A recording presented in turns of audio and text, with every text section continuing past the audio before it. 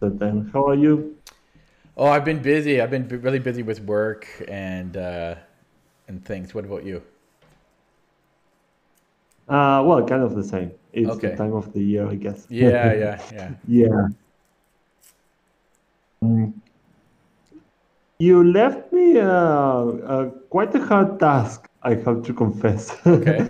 with this bird Leningrad with F4, G3, and Knight F3. Um, we had to go through that. It was one of the variations that you told me, Hmm. well, you didn't know much about, Yeah. and it's quite rare. Really? I thought it was Yeah, main. I it's thought it was mainline bird. yeah. Well, the bird is rare, Yeah. Okay. Okay. Okay. Yeah. rare Yeah.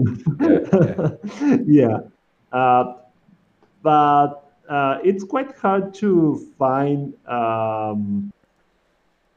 instructive, high-rated games because they are Hmm. quite messy, as you might have Yeah. already seen. Hmm. People, for no apparent reason, just go knight a3 or a4 at some stage. If you went through some games in the bird, that's what typically happens. We're going to try to make sense of some of White's ideas and try to see how you can face this system. So many alternatives that, well, ultimately you maybe have to make a repertoire choice against it. If you play d5 and g6, um, then, well, you still have several options to fight against d3 and e4. This is the main setup: f4, d5, knight f3, g6, and g3. What white is trying to do is, well, as the same as in the Leningrad with black, he's trying to get a good King's Indian defense. Well, with colors changed this time. uh, he wants to play bishop g2, d3, and at some point go e4.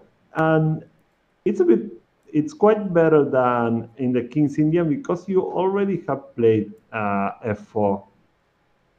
It's not usually the case. I mean, the King's Indian, you need to retreat and then play f4 if f5 in the case of black, and then you have to go back to f3. White is trying to, well, save many tempi in setting up those pawns on e4 and f4. And well, he's half move ahead already. He's playing white. There are many ways to face this plan. Well, bishop g7, bishop g2, and here's your first. Hmm. Yeah. What do you think about that? What's that about?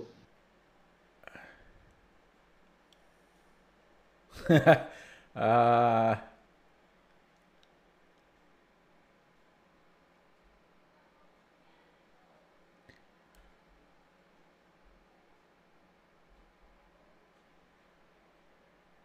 Yeah. No. I don't know. I can't make sense of it. I really can't. It looks strange, and it is. The thing is, white wants to play d3 and e4. Your plan is going to be when he plays d3, you are going to play d4, and then the knight goes to f5. So you get, well, good control of e3. Hmm. That's quite typical when you play white against the Leningrad, and it's an annoying plan. Most likely, black has to go when with colors changed. If e6, d6, and queen e7 in the case of, well, the black pieces. Here, white is a bit faster than that, well, because he's white. And so after castles, d3. Uh, Possible to play knight f5 at this stage, then you have great control over e3. E4 is not easy to play, unfortunately for white, and that's huge. Control of e3, knight f5, c5, knight c6 is coming. Um, Can you hear me? Yeah, I can hear you.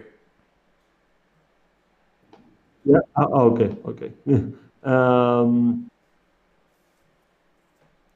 but well, of course, white can fight against this. Apparently, this half move he's ahead is of some use in this variation: c3, c5, and e4. The takes, bishop takes, and on principle, we like this structure. This is something to remember. One of Black's ideas is that after the pawns on e4 and e5 are exchanged, we don't want white to take with the pawn on principle. This structure is something we will really like to obtain. Um, well, because this f4 is kind of weakening for the white king, we have the semi-open d file, and our structure in general is maybe a bit better with black. Um, of course, the only problem is that white is bursting with energy here. His pieces are quite active. But this line is interesting to have in mind because uh, as far as I saw, white has to be really accurate. I mean, and um, he has to play very energetically. Otherwise, he can end up in a worse position.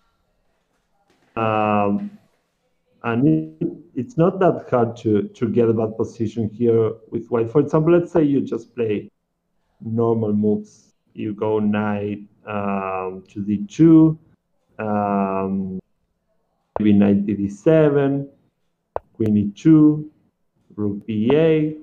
We're ready to play b6, bishop b7, knight f5, and the position is great. Our better pawn structure is going to tell. The thing is, of course, white has to play a bit more energetically with knight a3, and it's a bit annoying for black, who has to keep defending this. It just looks funny with those two knights like that. Yeah, that's the confusing thing about this opening. Knight a3, knight h6 are actually common moves here.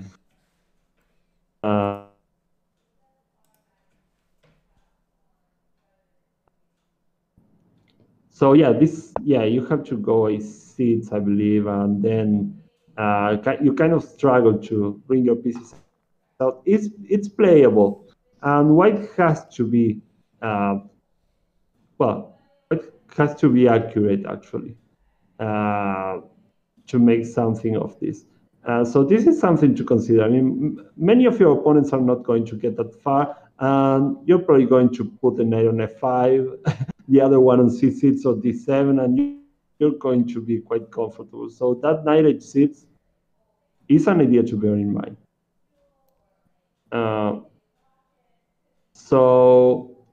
But it's a bit of an eccentricity. Would you be willing to play something like that? I would be willing because I haven't built much of a repertoire against the bird. I mean, I have a few more moves in. I've got like kind of knight f6 and castling, and I think maybe like two more moves in. But that's as far as I know the bird. So yeah, because I haven't really put any time into this opening, I am totally open to other ideas. Also,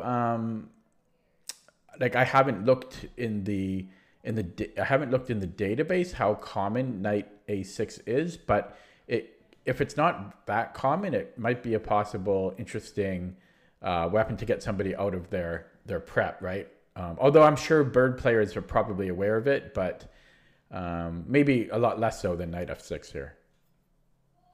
Yeah, and if they are aware, well, they should be quite strong players anyway. Yeah, the thing is, well, probably almost no one has a complete repertoire against the bird.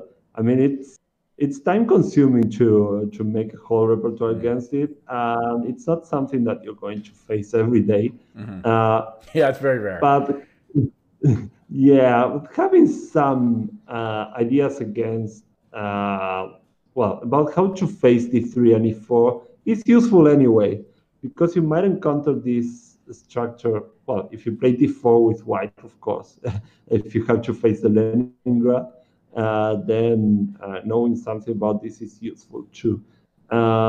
There's so many ways of facing this system, and that's what kind of makes it makes it hard to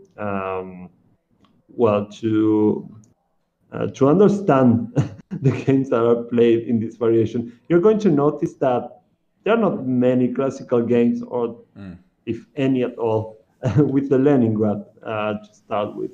I think that's because in his time, Tarash condemned the Leningrad Dutch, saying that it was an inferior defense. Well, that was quite a theoretical statement by him. He was an authority, so it was long considered. The Dutch, in general, has long been considered not to be that great. And f4 with white, of course, didn't have that great a reputation. But of course, it's completely playable, and there are some eccentric ideas that Tarash wouldn't have even considered in his time. So, well, in this game, we're going to take a look at something which is normal. Knight f6, castles, castles. In this game, white plays c3. Much more normal is to get there by playing d3 first. But just for this game, black plays c6. Which might seem strange. What do you think that c6 is all about? Well, first of all, I don't think it's that strange because the bishop on g2 is really hitting absolutely nothing now. So if I'm playing a bullet game, which I rarely play bullet, but if I'm playing bullet or blitz, I might against a fianchetto, I often just play c6 because I think it's a pretty safe move because that bishop really had a hard time getting any scope. So for that reason alone, I don't think it's that strange. But of course, it takes a square away from our knight and our own bishop. But yeah, that's what I see. It seems to do nothing about d3 and e4, but it actually has a point regarding that also. Oh yeah, yeah. I was just going to say there is queen b6 as well. Yeah. And it's more annoying than one could imagine at first. I mean, black's pieces also display some, quite. They're quite energetic. After d3, queen b6 check, in h1, and now some people go for knight g4. I've been investigating this variation a bit. After queen e1. He wants to play e4 anyway. This queen e1, well, you're going to see this a lot. It's a useful move. You just want to play e4, and you have these two squares under control, e3 and f2. Now that's especially important. So to make sense of this, you had to go knight e3. And I was getting enthusiastic about this variation because it's not so easy to get this queen out of here, out of e3. It's a very beautiful game here. Okay, I don't see it right now in the database. I think it's, well, d4 has to be played. I'm sorry. No, yeah, I was just wondering maybe knight a3. Knight a3 to play knight c2 right away. Yeah. Could be. That could be. I guess you still have to play knight to d7. Your idea now is to keep this queen here as long as possible so you can play e5. That's your thematic break. Okay, so maybe white is spending... in good conditions, you're not... Yeah, I would just think... Sorry, what? Yeah, maybe white is spending too much time here dealing with that queen. So if knight c2, just queen b6 again, and then then he has to work with that pawn, and then it's our move again, right? Exactly. For example, if it goes rook b1, e5, when you get to play e5 in good conditions, and before white plays e4, you're normally in good shape.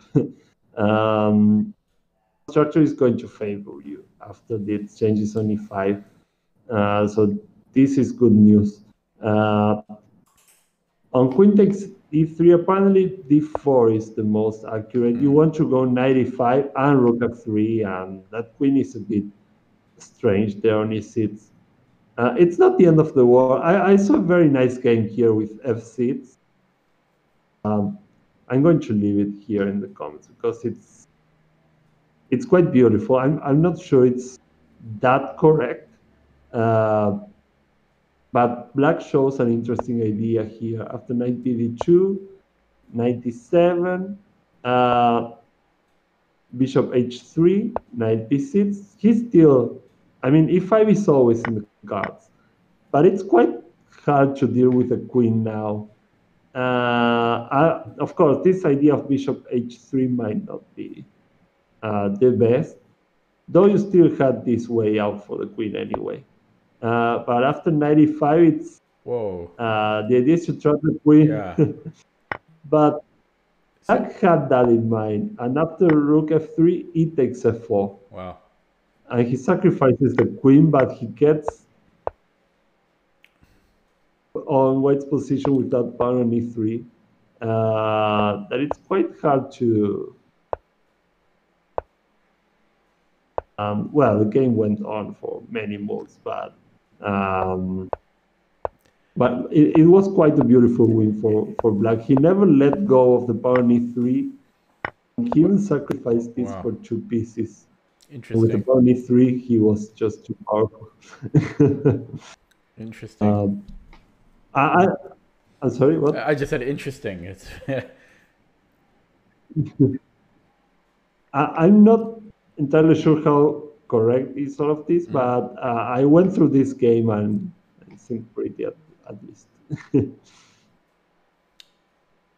So, well, back to study knight bd7.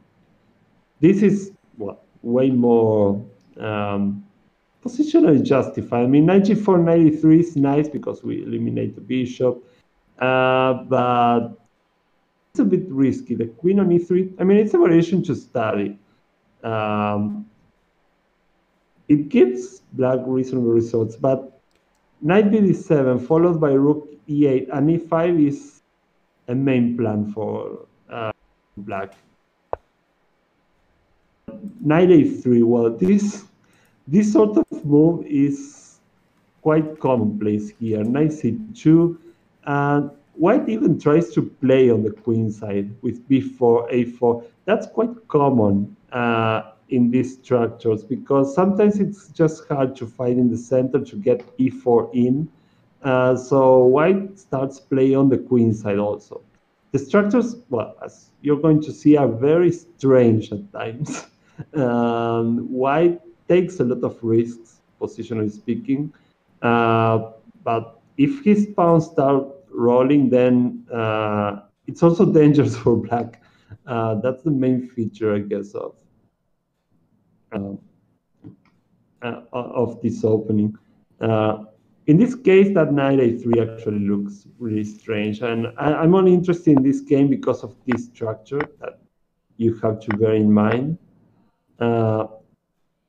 This is almost always better for black. I mean, this backward pawn is so easy to put under pressure. Well, your whole pawn structure is generally healthier here. For white, it's almost always important to play e4 when his pawn is still on f4, so that both his pawns reach the 4th rank and they take under control some important central squares. And normally you have to be able to fight back with e5 as black. Otherwise, white plays e5 and he just suffocates you. So the fight to see who gets there first with e4 or e5 is quite important in the variation. That's something to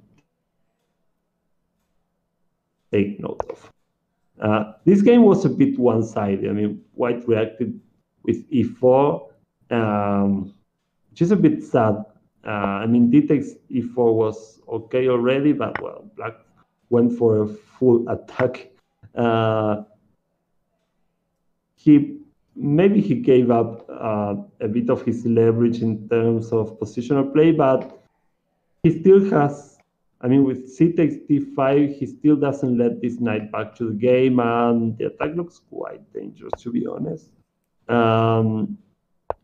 Well, white just tried to exchange some pieces, but pieces are quite energetic anyway, and he gives up this pawn and might not be entirely necessary, but if on d4, bishop d3 is a problem now, so knight d6, bishop takes, and the game kind of loses a bit of interest here. Both make mistakes. Black takes with the bishop. He should have taken with the pawn. Of course, this bishop is just too important a piece.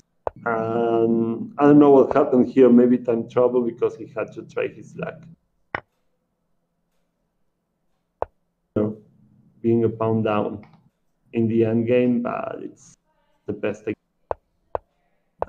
This is too sad already. It's just a full pawn down for nothing, I guess. So that's one of the ideas. Reaching 5 first. That's not usually what happens. Normally, white plays e4, and you have to answer with e5 yourself after taking on e4 on f4. So this game isn't about that yet, but this is a higher profile game. Bartel Sasikiran, a different move order, and this time around, white played with knight to c3. Well, this is another device to take into consideration when white doesn't play c3, which is quite often. You can play d4 yourself, and kind of forces this structure that, and you get a similar structure to what we saw, which is positionally desirable. Problem do you think there can be with playing d4 in general? Sorry, you cut off on that last sentence. Oh, what do you think is usually the problem with playing d4 in these positions?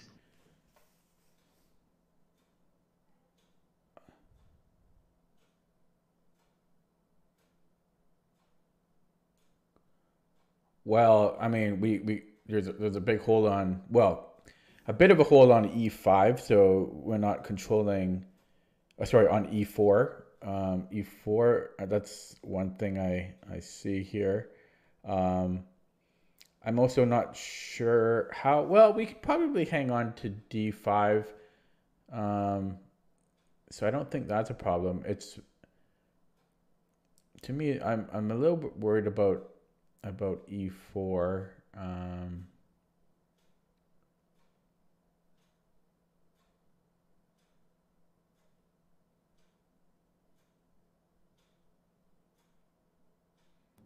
Yeah. In general, when you play d4, normally you have to follow with c5.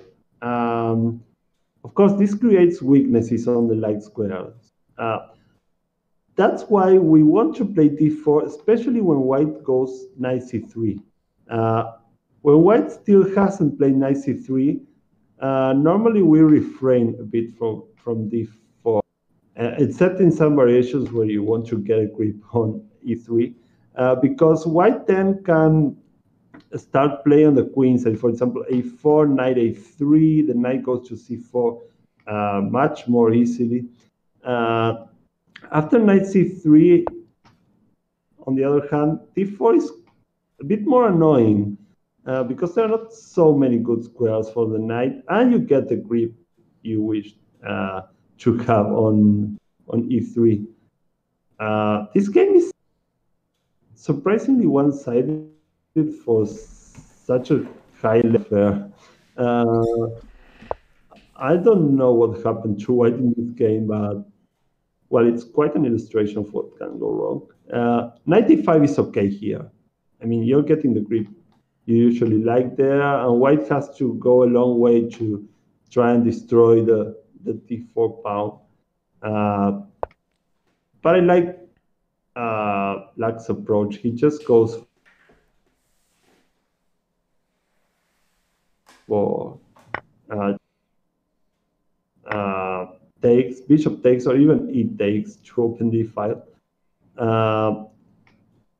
If White exchanges, that's another thing. If White exchanges too many pieces too soon, then his e4 and his piece activity is going to be well, not so great. I mean, it's quite fundamental of White's approach that he's weakening the surroundings of his king a bit, and his pawn structure is not always the soundest. That's something to have in mind. So if you can absorb his initiative, then you're going to be fine, and many times more than fine. He needs to find active posts for his pieces. Otherwise, he's just going to suffocate. That's what happened this game. Once Black develops and he's comfortable, then things can go really downhill and quite fast for White. Well, this is reasonable. You have to hit the pawn. 95 is quite common in these positions to open up diagonal, but in this case, I don't know, but knight bd7 is coming too fast, and you can't support the knight there. So when you get something like what happened in this game, then you're completely comfortable. This pawn is a thorn on his side. Knight c4. And now check out this maneuver, bishop e6. What's that for? What's that about?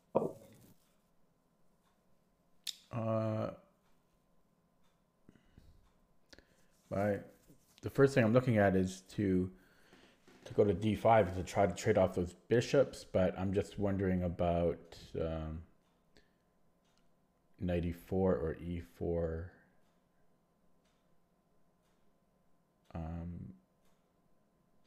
If e4, he'll have a really ugly d3 pawn after en passant, and if knight e4, so if bishop d5, knight e4, I think same thing. We just go knight takes and then bishop takes.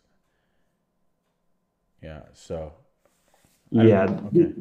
This trade would be great. Trading light square bishops is a huge positional goal for. It just kind of reminds me for Black. If you think that, well, normally you're going to be better. Yeah, it just kind of reminds me of one of the thematic moves in the last opening that we looked at, the Nimzo Larsen, where Black will often try to take try to trade the bishop on b2. This is the very same idea. Yeah, you try to exchange dark square bishops. This is even worse for Black for White. I'm sorry, because this bishop is instrumental to the defense of his king. So that's an extra problem for White. I mean, this bishop is even more key than the dark square bishop in the Nimzo-Larsen.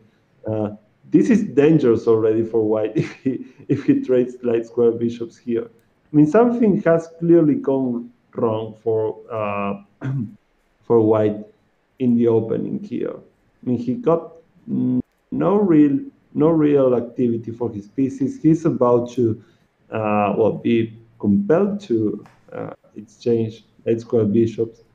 I mean, something has gone horribly wrong. which is kind of surprising for such a strong player. That's something to have in mind. You have to know that your opponent needs to make very accurate and very energetic moves, or else he can end up in a situation like this. That's why I like the plan, and you might want to investigate it further. With knight h6 and knight f5, I think that the variation I left there is the most challenging for black, and still white has to find some strong moves to make you uncomfortable, and it's not even that.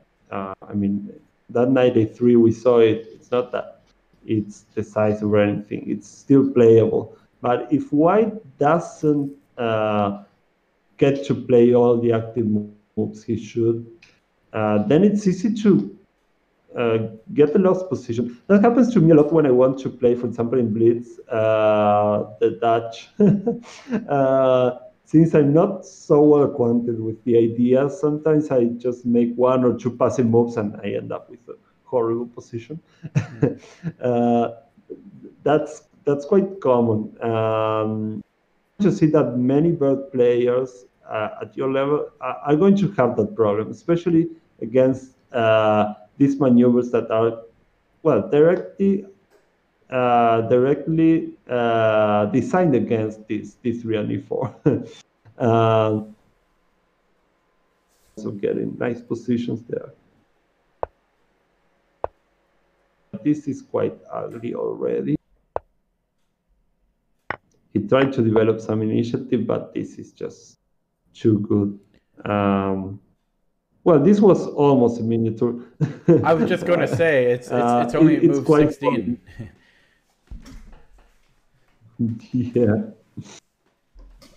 Yeah, this is move 16, and I don't know if he's losing, but his position is not pretty. At the very least, I mean, we are threatening b5 and entering e3. So he played queen c1, rook a c8, but this is horrible already. I mean, he's even giving up the exchange to see if he gets some counterplay, and black doesn't even want to take it right away.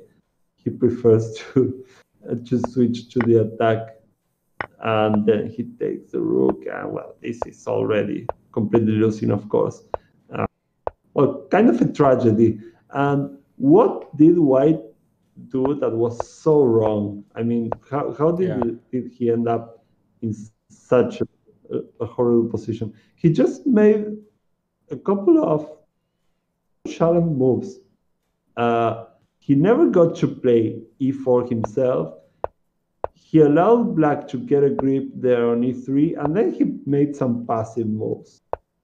Normal, but passive. I mean, knight e5, after queen c7, we liquidate this knight here with knight bd7, and we have a huge space advantage, and many weaknesses are left on white's camp. I think this game, I mean, I chose these games from the many I saw, which didn't convince me that much, because it really shows what happens to white if he really doesn't play with the most energy.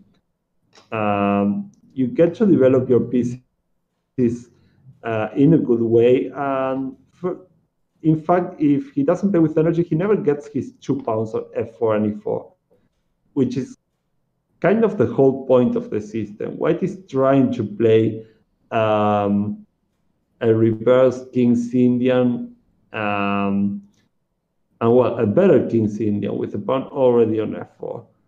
If he doesn't get to do that, at least he needs to have really active pieces.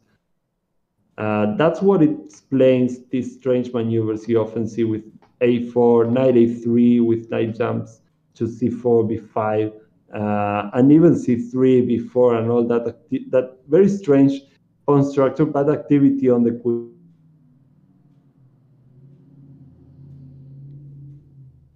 So he needs. It's a big strategical risk for white too, and that's something to consider. Well, this game might be a bit more typical. Here we're moving to, I'm sorry, we are see this from black's perspective. Just let me turn the board. Yeah. This is a more normal approach. I'm just giving, well, this should be considered the main starting position. This if you don't play with with the knight on h6. Well, there are many ways to face e4. c5 is still probably the main move. We're just playing the Leningrad Dutch with reversed colors. I prefer this approach with a double fianchetto. I don't know. I mean, you never liked fianchettos, and I'm trying to make you play double fianchetto. Yeah. Well, but I do fianchetto because in against d4, like I play um like against the London system, I fianchetto on the queen side, and I also play the Queen's Indian, but I never fianchetto on the king side, like never. That's what I definitely don't do. Yeah. And now this is a double fianchetto. I'm attracted to this because it's directed against e4. I mean, we're trying to prevent e4 for as long as possible, while we are just putting our pieces in reasonable squares. There are many ways to play this with the white pieces. The main thing is you want to get e4 in, and that's what most of your opponents are going to do probably. So you can start here with white with c3, queen e1, and I think both are the main moves. There are some plans with knight e5, just not to make it easy to play knight c6 in any case. But that's not such a huge problem. You just go bishop b7, knight b7, and it's not such a big deal. I mean, white kind of gives up on e4 for some time. I guess the main tries you have to acknowledge here are c3 and queen e1. Bishop b7, and now e4.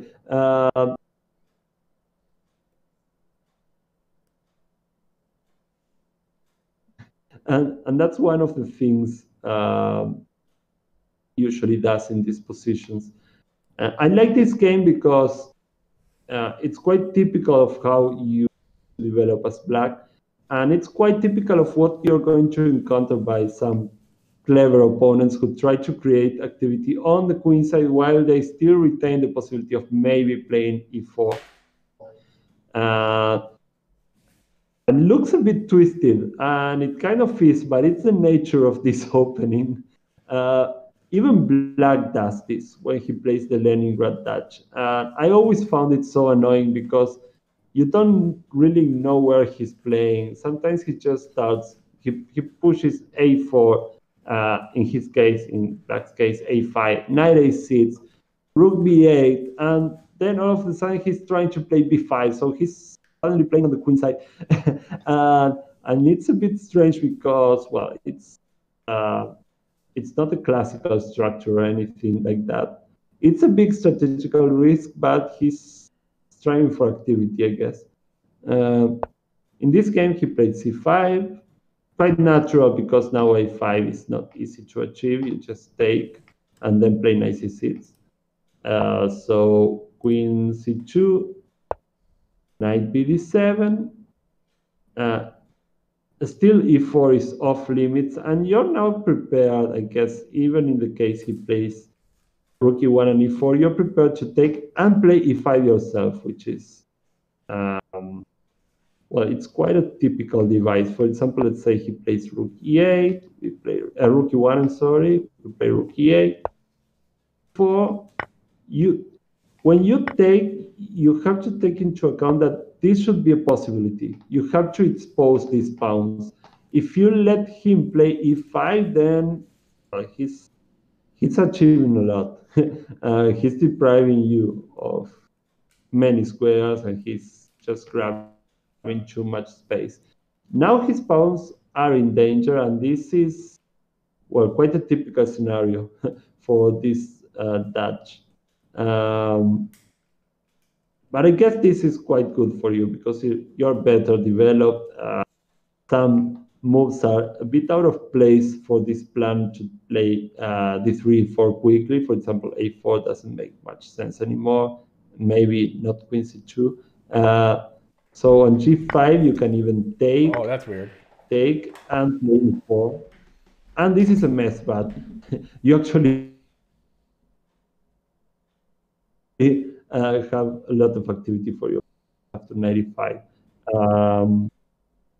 But that's another reaction you need to have in mind. If white plays e4 in good conditions and he can keep both pawns on e4 and f4, you need to be able to put pressure on those pawns. So e5 is well, a fundamental resource. If you don't have this e5 at hand, then you probably should strive to fight against the possibility for white to obtain these 2 pawns in the center.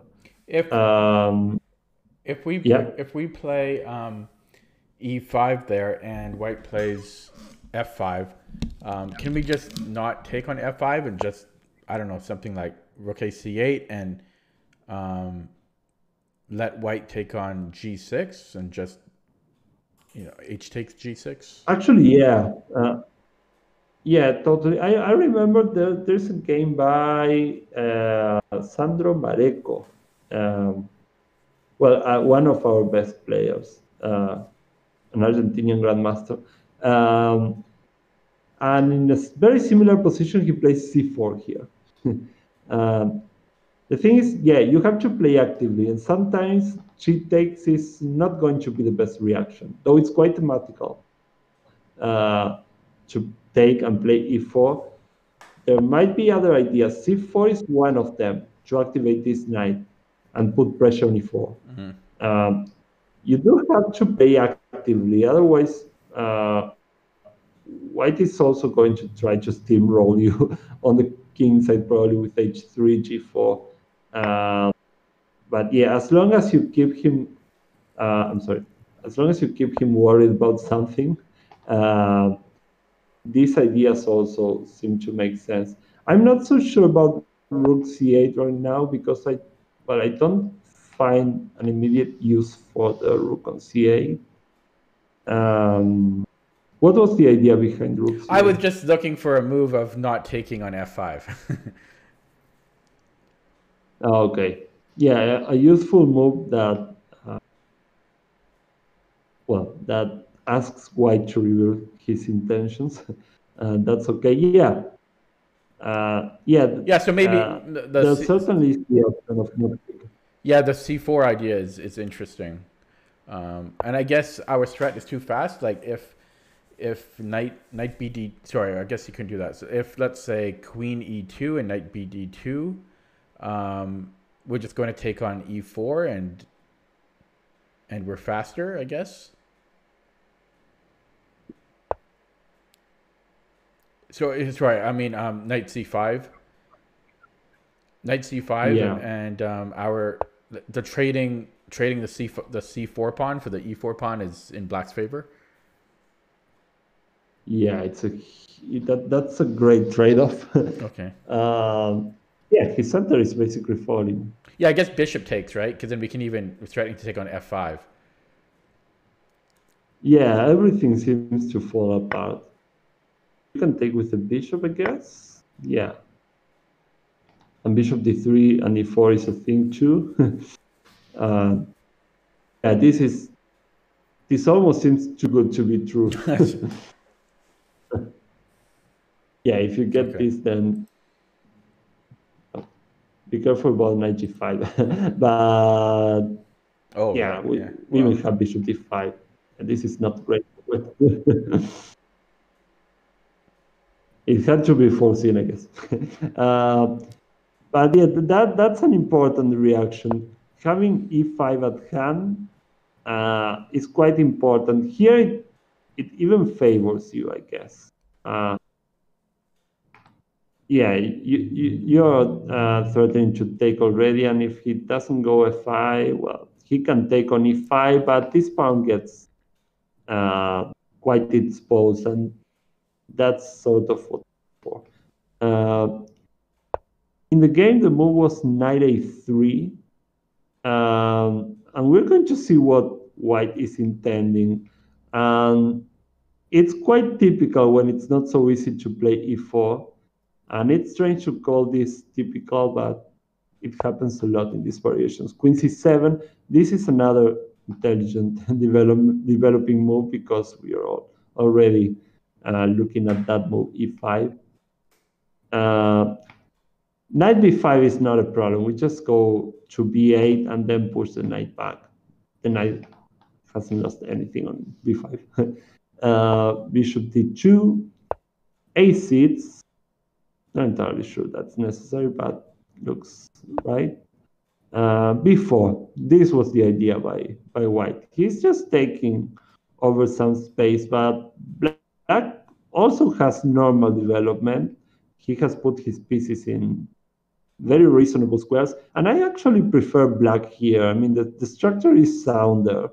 Um, you didn't do anything crazy. Of course, it's a fighting game, and you might get many positions like this when you face paired players because what they are looking for imbalanced games and for strange structures.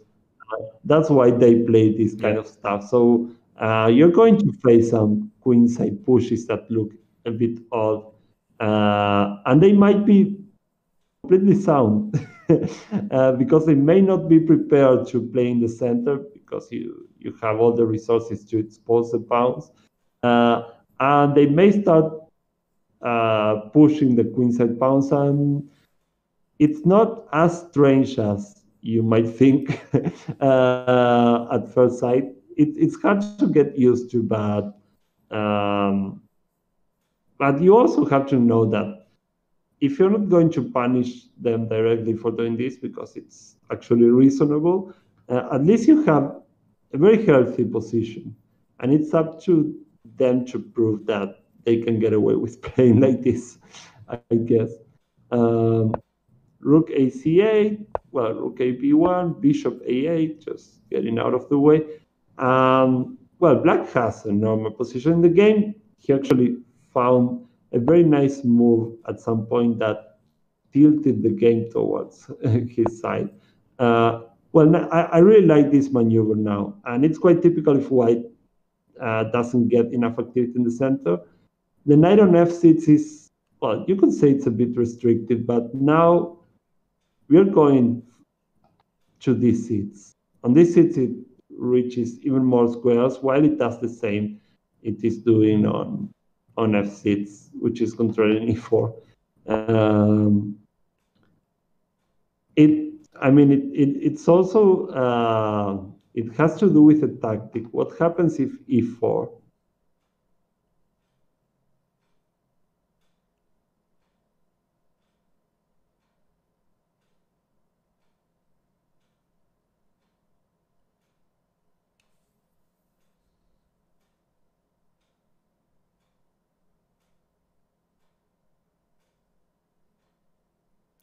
Oh, I'm sorry. it's okay. I'm sorry, I messed up. 98. Yeah, okay. If E4. E4 now.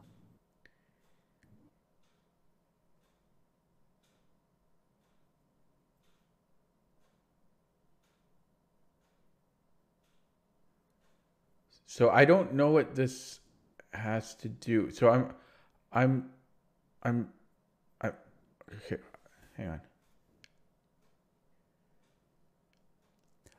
I don't know how this knight move would have affected it. I was just looking at his knight might get trapped. Oh, I guess he could take with the rook. I was looking at e4, de, and then cb. But he can just take with the rook.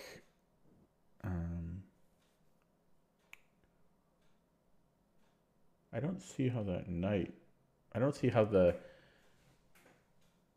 knight on d7 affects that if e4.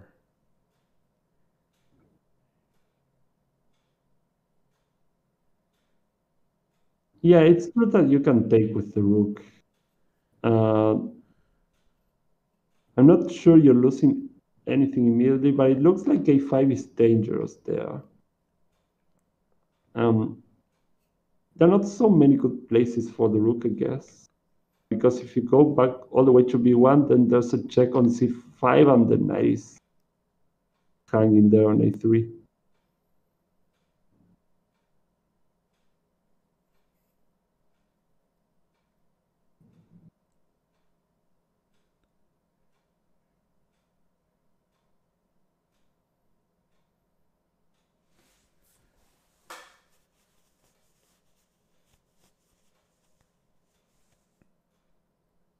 A check on a5?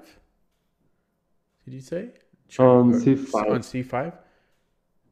So yeah, I was thinking about if c takes, rook takes, and something like a5. Something like a5.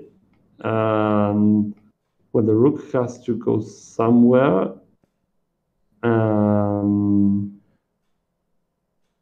So sure where, because if I was saying we can't go all the way back to b1 because there is this check on c5. Yeah, well, plus, I mean, now he has an isolated c-pawn, very weak c-pawn now. Yeah. Yeah, his structure ends up being completely destroyed. He's probably losing some material there. Because if the rook goes back to b3, then we have knight c5 hitting e4 and hitting the rook. Wait. I see. He has to go to b3, otherwise we have a fork on the knight and king, right? Yeah. Yeah, queen c5 is the problem. So rook b3. And then, yeah. I see. And then we take and play knight c5, probably. What? Oh, you wanted to do that right away before. Okay, because I was looking at DE right away. I was looking at e4 DE. You mean after e4? Yeah, I was looking at c takes or no, I was looking at DE, and then CB. Even more clear. I'm sorry, what? I can't hear. I didn't say anything. I'm sorry. That's why I couldn't. You say now c takes b? Yeah. So I thought CB, rook takes, and then a5. Yeah, I was a bit reluctant to play like this because this time around he has rook c4. It's not great, but it's something. Maybe we go knight c5 first. Yeah, knight c5.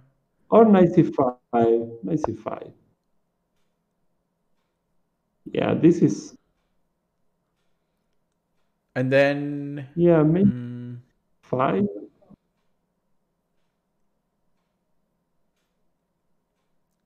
Maybe 5, so that we don't have to face this 96. I mean, I still take black here. I'll take black.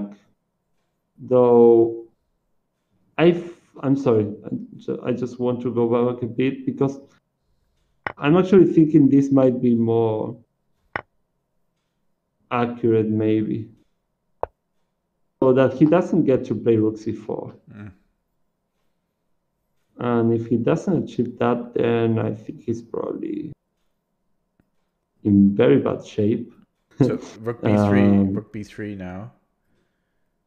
Rook b3 now, and now we take. Yeah, now it takes and knight c5, something like this. Okay. Yeah, you can defend the rook and the pawn. Yeah. Yeah, and maybe we're threatening bishop c4, bishop c6. Yeah. Although I guess he has to move the rook right now, anyways. So, but yeah, so he moves the rook and then bishop c6, or even Yeah. Bishop takes, bro. Oh, right. Yeah, we could just do that. Yeah. Bishop takes and then Yeah, bishop no, c6.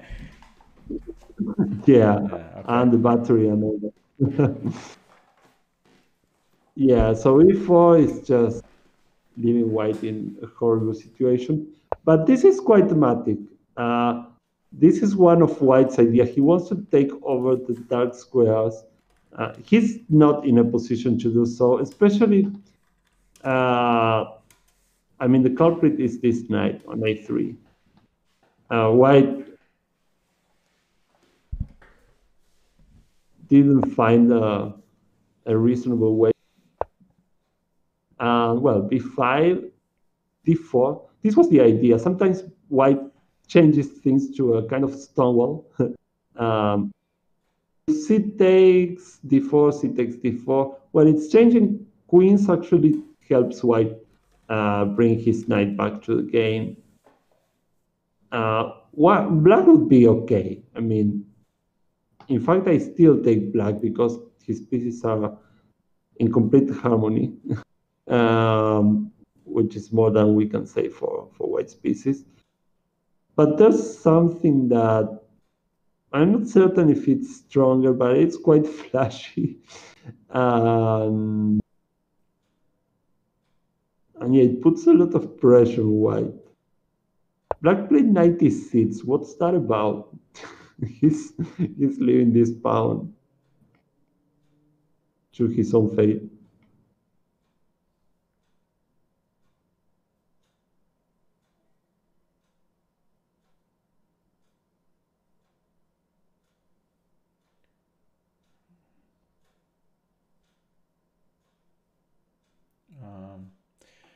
Yeah, I was just looking at like 94, and then I was looking at possibly taking or on c3. I was just looking if that works tactically, but it wouldn't if he takes on c5. But it has to be. I mean, to me, it doesn't make any sense other than 94. Just Yeah, the thing is, the knight is arriving quite fast to c4 after the exchange on b4 or on d4. The point is that if pawn takes, we can just take the pawn thanks to this tactic. okay. Yeah, and now his structure is just ruined. So you can take, but also if you don't take, this backward pawn is just horrible. And that's the whole point. You just don't define the structure, and you're going to blockade everything with a huge knight on c4. Do we want the knight? Well, that's what happened in the game. Queen 8. Do we want to allow White to trade I'm that? sorry, what? Do we want White?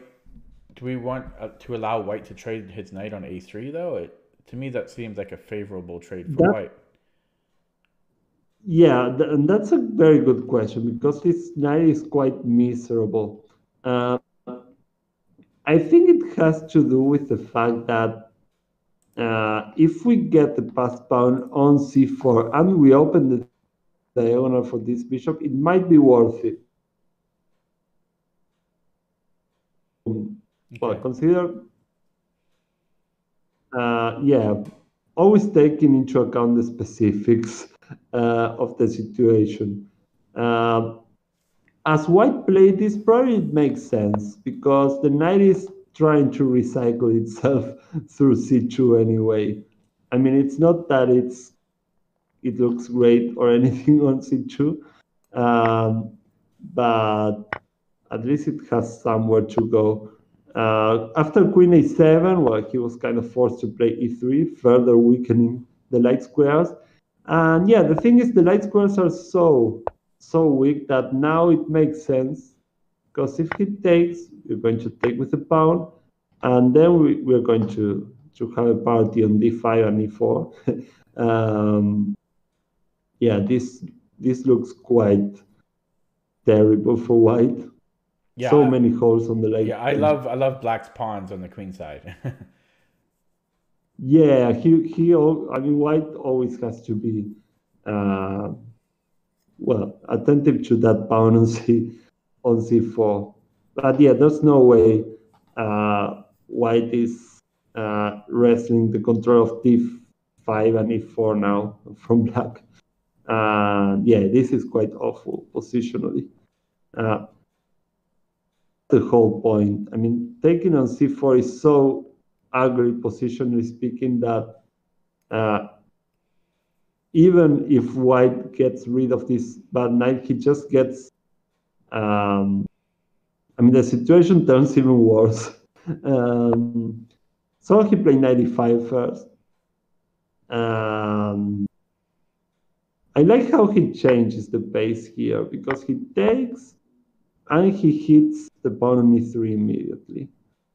And always there's always this problem that the light squares just suffer too much if you go for this. I mean, the pawns are completely immobile, of course, because our pieces are hitting e3 and d4 quite hard. And if we exchange the light square bishops, then a queen arrives on e4 and quite ugly for white.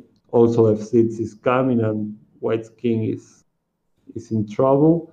So yeah, this should be close to losing already for white from a positional point of view. Well, f6 is a good move. We activate our rooks.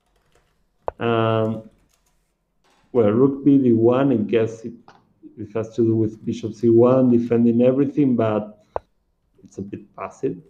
Rook fca, bishop c1.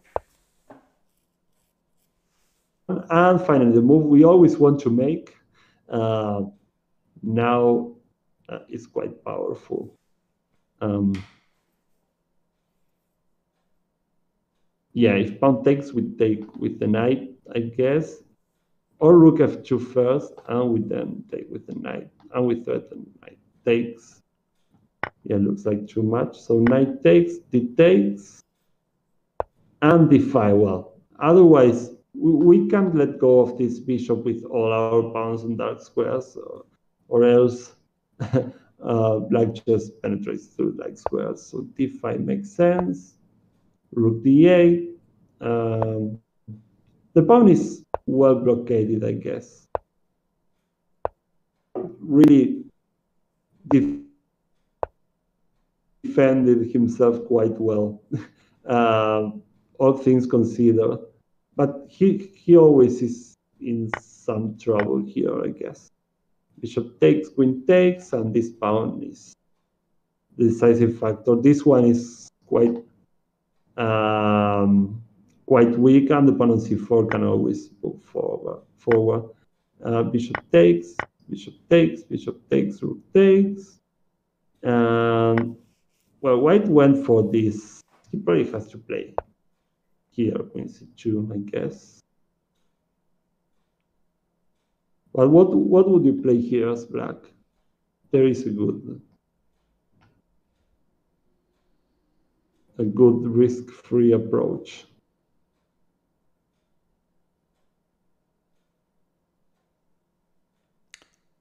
Well, I mean, the first thing I look at, I mean, considering that we have an advanced passed pawn, is to liquidate the rooks and then maybe like queen b2. Looks good to me, or possibly. I'm sorry. Oh, did I cut out there? Yeah, maybe I didn't hear something. I Okay. heard queen b2, but Oh, I was saying, that because of our advanced passed pawn, I might just like to simplify here, trading the rooks and then queen b2. So rook takes, rook takes, rook takes, queen takes. Well, I guess he might have a perpet, so we got to be careful about that. I wonder maybe yeah. then I prepare it with queen e7, so that I'm threatening to trade the rooks, and then I'm threatening to take on e3 at the end there.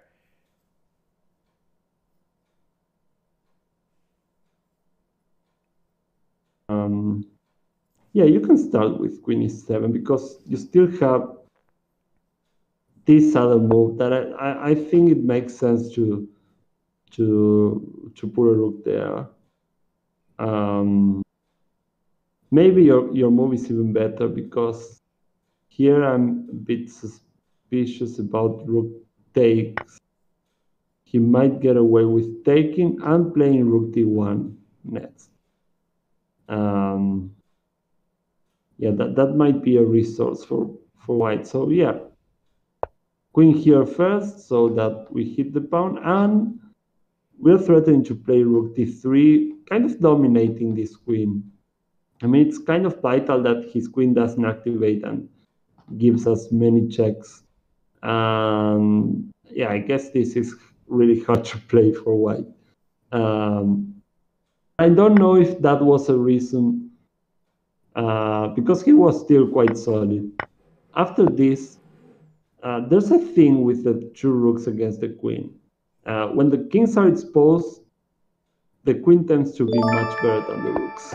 And I think that's what happened here. Every pawn fell, and well, the c pawn is just too quick. So, well, of course, this is losing already. Both pawns advance, and now I resign. Well, this game is more typical of what you see when your opponent has all the tricks in his bag. He also pushes the queens. And in this game, he kind of failed to achieve anything. I guess this doesn't go well with the queen on c2. Maybe with the queen on d1, you go knight c2, rook b1, b4, and it makes a bit more sense, because this knight never got into play. But well, that's a detail. As you see, you have some. There are many ways of facing this d3 and e4. Sometimes you play d4 first, so that you don't let the 2 pawns be on f4 and e4. And I think that if you have to get an idea of how to play against this, you need to know that when he plays e4 and he gets to keep both pawns on the 4th rank, you need to be able to fight back with e5. Otherwise, most of the time you end up being suffocated by those pawns. So, well, in some variation, we saw that white could play e4, but you have to take and play e5 right away. You need to have that resource. Well, we saw other resources to make his life a bit more difficult if he's going to play for e4. Fortunately, there are many resources there, and that's going to be the most important idea your opponents are going to have, probably, because if they play this, they play it with that idea to get the pawns on e4 and f4. It gets more nuanced when you see high-level games. For example, Nakamura plays this with white, and you see him making a lot of strange moves on the queen side, and suddenly things get really messy, and he gets the upper hand. But I don't think you have to worry about that much. Yeah, it's even hard to understand for very strong players, and he outplays them. So I'm not so sure that's what you should be expecting of well, the vast majority of your opponents. That there are games which are really hard to understand in this variation. I mean, they always combine some slow play in the center with e3, queen e2, then suddenly a4, knight a3. It's hard to make sense of all of it, but well, the main ideas are to grab some space on the queen side, and the main idea is to play e4 and get these 2 pawns on f4 and e4. Those are probably the main ideas for white. So the first 2 ideas you went over, I do think they look kind of interesting to me. So what do you think for you, like, out of those? You kind of went over 3 ways to play as black. You went over knight h6, and then you went over a c6, queen b6, with ideas of queen e3, or was that related? Was that related to the knight? I can't remember. I think it was related, right? Yeah, knight bd7, rook e8, e5. That was related to knight h6, right? The c6, queen b6. c6, queen b6. Yeah, we saw again with knight bd7, rook e8, and e5. Yeah, but I don't And mean. then But I mean the one where it was the it's the queen was on e3. Um, there was a knight g4 and knight e3 in that oh, variation it was g4. with queen. But yeah, it went, but it was from h6. That was the knight h6 line, right? Or No, the knight it was on was okay. Okay, so that was a separate line. Okay, yeah, but both of the lines were kind of interesting to me. So the very early knight h6, just to come into f5 and just um, be a little yeah. unorthodox, I guess you could say, That and also the other line that I was talking about, the c6, queen b6, and then knight g4. That was interesting too. I think because it might look unusual and white might not really be prepared for this, or it might be, it might take time off its clock to to deal with it. Um, so those were kind of interesting. How how how high do you think those openings could be played at? Those two lines. well, this is almost a tabia. I mean, he goes d3. You're going to get this position most of the time. C6 is an idea. I mean, it's quite present in the Leningrad, but I'm not sure your opponents are going to be that much prepared for it. So c3 looks reasonable. I would expect if c6 that many of your opponents are going to play king h1, just in case. If they are not well prepared, I would expect a move like this. And but that's not a problem for you. You can still play for knight bd7, rook e8, and e5, which is quite thematic, um, and it's actually quite comfortable, I guess, here. Um, on knight h6, I guess you could against knight h6. I guess this would happen most of the time. Otherwise, it's just hard to know what white would play. If you don't go c3 and try to destroy the pawn on d4, I don't know what you do as white here. So c3, c5, and well, I'm not certain how your opponents are going to respond here. E4 is the best move, and many of them are going to play it like this. And this is a position to examine if you want to play the variation with knight h6. I guess this is quite critical. Queen c7 or queen b6 are the main moves, I guess. Ooh. And this is where you have to maybe have something prepared to know how you're going to untangle your queenside pieces. The thing is, if you succeed and your opponent doesn't play with that much energy, the difference in the pawn structure is going to, and you're going to be better. For example, here knight dd2 is on knight dd2, which is not good. I guess knight g4 is the best here because you get this bishop. Knight a3 is the most challenging. It's still quite playable. I've seen games.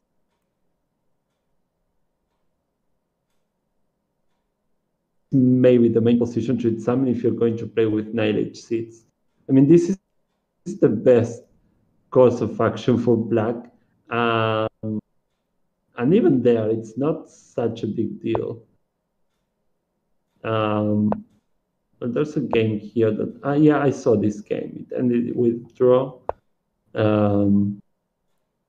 Yeah, white ended up playing d4 himself. Otherwise, you play rook b8, b6, and bishop b7. Sometimes you even get to play b6 right away. You have to be a bit careful about this stuff, but in any case, you're going to play rook b8 and b6 and bishop b7 or bishop a6 and be comfortable if white does nothing about it. So d4 came in this game and it became a bit messy, but if you eliminate that bishop, I guess you can't be worse at the very least. Well, this fizzled out to a draw, but I'm not entirely sure if that was necessary. I guess you can keep tension here. I see it's knight of 6. But in any case, looks playable if you want to investigate knight h6 a bit further. C6 is also a good alternative. I mean, there are just so many ways of playing against this. The benefit of knight h6 or c6 is that your opponents are probably not going to be that well prepared for them. I mean, they are not the most common. And knight f6 and b6 is relatively more mainstream, but it's also not I guess the variation that is played the most is d5 and c5. After knight of c6, c6 becomes d5 and c5. That's the absolutely main line. So any of these options should be fine, and your opponents, I guess, they're not going to be completely armed to the teeth against any of these. Have you? We're still left with a troop. Yeah. Well, I was just going to ask, have you ever faced the bird over the board as black? Yeah, yeah, and I played a really weird variation. I played with b5, not with g6, but I played knight h6 anyway. Oh. Okay. In fact, I don't recall if I played knight h6 right away, because f4 knight h6 is an option, believe it or not. And I played it in blitz. Because in e4 you can play d5 quite quickly, and you get f5 for the knight anyway.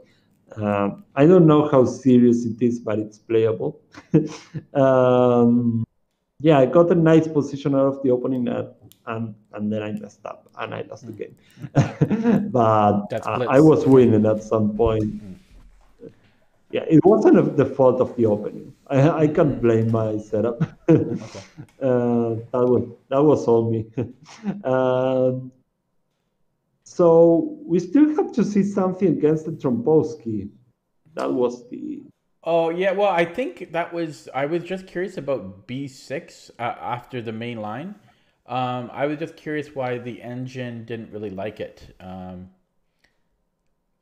I saw that one. Yeah. Can you put it here in the study? Well, I don't remember the exact game, but we can just create a new board.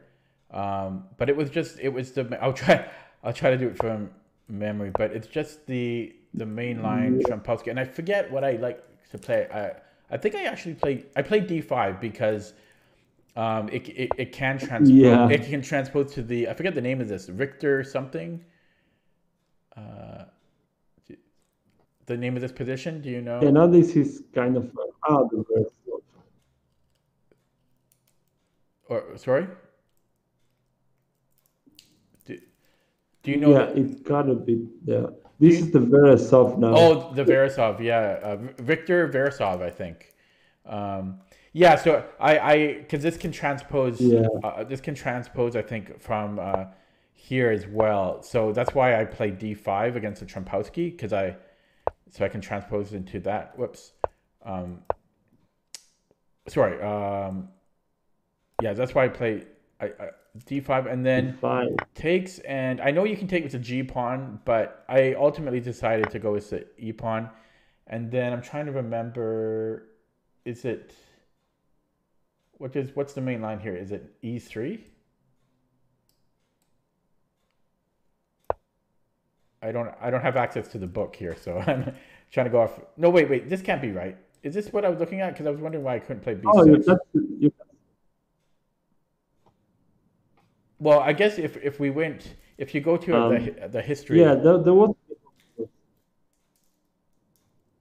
If you go far enough in our inbox history, you will see the line. Yeah, that's what I'm trying to. Okay. It's a bit slow. Yeah, here it is. You got it. Okay. I'm going to open the game, and then I'm going to add it to our study.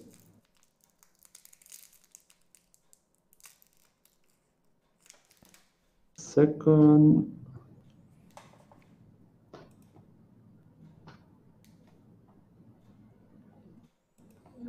Yeah. Yeah, it's here. I will add this to the study. It's examine your B seeds. I mean, it's funny because nothing fundamentally wrong with it. The engine kind of tends to. I don't know why it doesn't let me to add it to the study. I mean, Well, the study button, and it's linked to nowhere. can you link me the game? I'll try. Why? Yeah,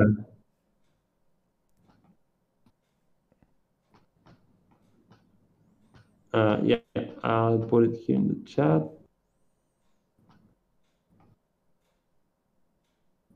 Okay, so I'll do Yeah, that. it's there in the chat, but it kind of froze here. Okay, I got it in here.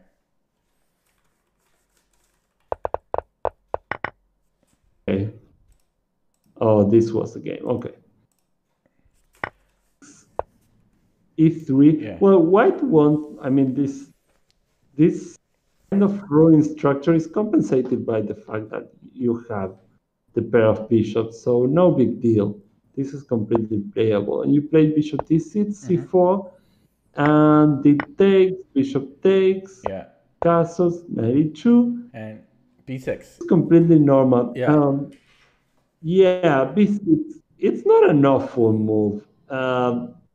It's not the most principled. That I found it funny that the computer seems to dislike it, or I don't know if dislike it, but it's not. It's definitely not its first choice, uh, and it's not the most principled move here.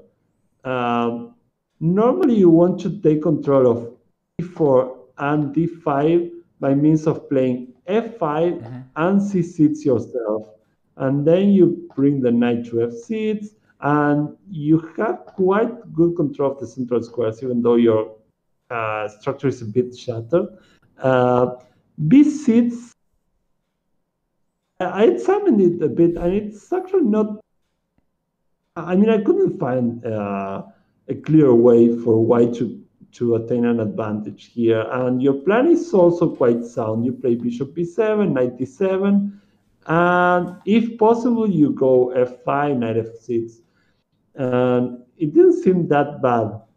If you have to play c6 afterwards, then maybe b6 is not such a great idea. That might be a problem, but I couldn't find So you mean you mean a clear reason for that. bishop d5 c6, and then the structure is a little weird. Is that what you thinking? Uh, well, but bishop d5 Oh no, fails to sorry. Oh, bishop yeah, we have d4 a check. discovery. Yeah, never mind. Yeah, sorry. Yeah, because I remember looking at this, and I think like it's like almost never been played in the database, b6, and I just thought that's a little weird because it seems not so bad. Like, so it was just I was just kind of surprised that it wasn't played more just to mix things up. And I think yeah, Yeah, I just didn't quite. here. Mm-hmm. Oh, no, yet. No, I'm sorry. This time. No, no, go ahead, go ahead. I had nothing. No, no, I mean, it might have to do with the fact that this structure is so common that people just go for it. But in this specific situation, I don't see that there's a big problem with b6. Maybe the most annoying is knight g3, so that it's not so easy to play f5.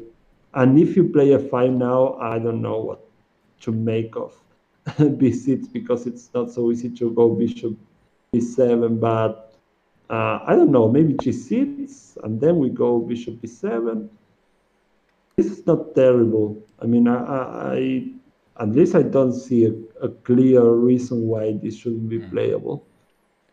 So But there's it's this specific issue. Yeah. yeah, there's someone in the chat in the stream who asked. So in the main line of I'm sorry. Yeah. oh, am I cutting out?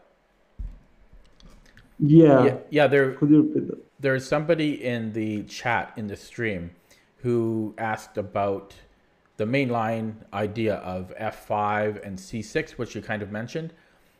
He asked, doesn't that make the light square bishop weak? And aren't you worried about that? Uh, yeah, but you're also restricting this guy, and especially you're putting some vital squares in control, because if you let white too free here, he's just going to go knight c3, castles, e4. He's going to take over the center, and quite hard to know what we're going to do with with our minor pieces. If you want to have some perspectives for the knight on b8, I guess you need to put it on f6 somehow. Otherwise, I don't see where we're going to put it. That's why f5, knight d7, knight f6 so natural, I guess. Um, I mean, your structure is a bit weak, and it's true that um, you're going to weaken this bishop a bit. You're going to restrict it, but you're also putting pawns in the way of this bishop. With the pair of bishops, you usually want to highlight the bishop that your opponent doesn't own. That's another important concept. Opponent doesn't have the dark square bishop. So you want to make your own dark square bishop your best bishop.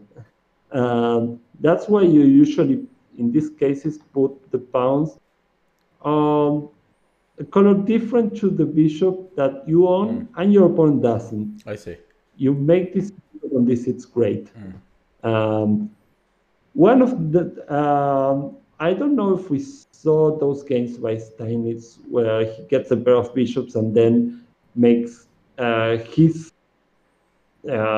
bishop the only one, the one he has and his opponent doesn't, by putting all the pawns on different, a different color than his extra bishop, so to speak. Maybe we saw those games. I'm not entirely sure. If not, I have to put here put them here at some point.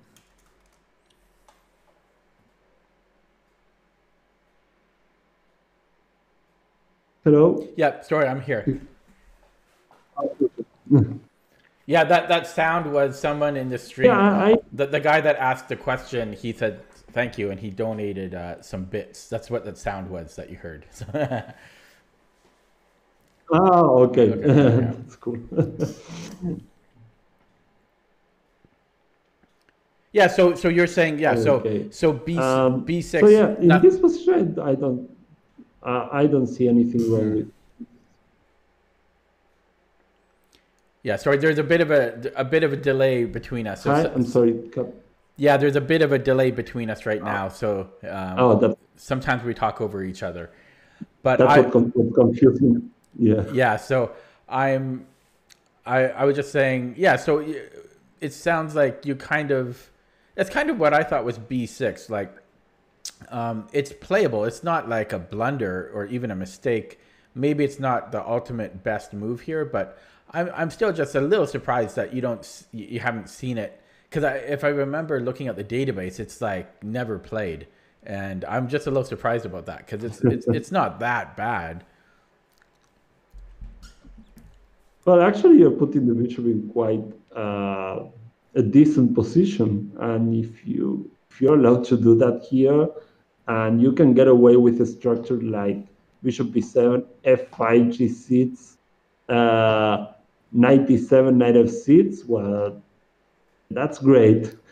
If you're allowed to do all this, that's great. I guess the most annoying here must be knight g3. Putting some obstacles at least, so that if you play bishop b7, you don't get to play f5 so easily. I think that's. So you're thinking you're thinking like b6, knight g3, bishop b7, e4. Yeah, bishop b7 and castle, for example, something like this. Okay. Uh, yeah, it's not the end of the world. I mean, it's still playable. But yeah, it might be well, maybe the most challenging. Still, I guess this is completely playable. I don't know So if you if can go G6, probably so should. Uh, in this position, who would you rather be if I give you the choice of white or black? If we go back a move, you take white. yeah, probably do. Okay. I mean, I don't trust B6 entirely, but it's anyone's game. I mean, in fact, I'm a bit biased because I don't really feel comfortable with this variation in the whole with black. I take a completely different approach against the Trompolsky. Okay. Uh, yeah, I play seats, so I give him all the space he wants, and I hold on to the pair of bishops, and I What? start hitting the center. Oh, you so immediately you play e6 immediately. So Like, bishop yeah, g5 against e6. yeah, like this, and I allow this. I like, but that's because I enjoy restricted positions, and then hitting the center. I feel comfortable with that somehow. Mm. That's because I'm so used to playing the hedgehog that Oh right, yeah. I don't mind Mm. being restricted anymore. I'm just used to it when Mm. I play black, but completely different approach, of Yeah. course. Yeah. Okay. Okay. I was just curious about when that because I was building my repertoire against the Trumpowski on that move, whatever move that was. I guess it was move 7, and yeah, so I was consulting the engine and the database, and neither of them really liked b6, and I was surprised. So I yeah, so I can't remember if I actually chose a move. I probably didn't yet. I was probably waiting to see what you thought. I'm pretty sure c5 is a main line, although I think it transposes with knight bd7. Um, but because knight b7 and then you play oh sorry f5 rather. Um, yeah, f5 or knight bd7, but those moves just transpose. Um,